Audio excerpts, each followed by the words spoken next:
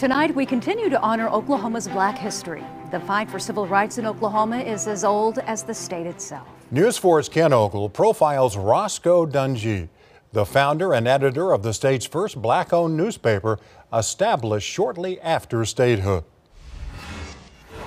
This is Dunjee School, named for Roscoe Dunjee, on the outskirts of the east side of Oklahoma City, somewhat forgotten and obscure now.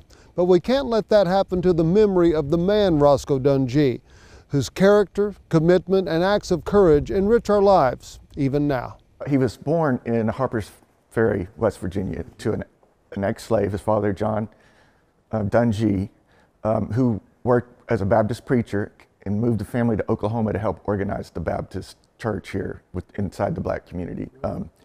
The interesting thing about Roscoe is he didn't start his Black Dispatch, which was Oklahoma City's only Black newspaper, until he was 32 years old. And with the Black Dispatch newspaper, started in 1915, Roscoe Dunjee made his voice heard loud and clear. When other newspapers called the burning of Tulsa's Black Wall Street a riot or a race war, the Black Dispatch accurately called it murder, as we now know it was a massacre. As a young man, Dunjee attended 1 year at Oklahoma's Colored Agricultural and Normal School, now known as Langston University. And he didn't have much education. He was self-taught. But he was adamant with civil rights. He backed Claire Looper, he backed Ada Louise Sipple Fisher. A lot of the things that changed in Oklahoma were backed by the Black Dispatch and the courage of Roscoe Dunjee.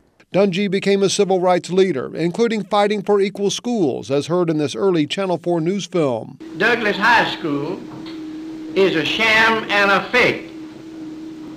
It looks pretty, and from that standpoint, it's perhaps the best school in town, with its air-cooled principal's office. But the guts of the thing is what I'm talking about.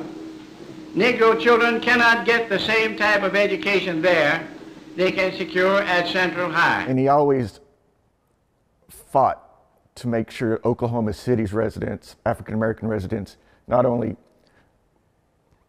tried to get fair treatment, but also worked behind the scenes in the business community too. He was always pushing Black businesses and thought that was an aspect of achieving what the community could achieve. Dunjee published the Black Dispatch newspaper for decades. Even a young Ralph Ellison worked for the paper for a while.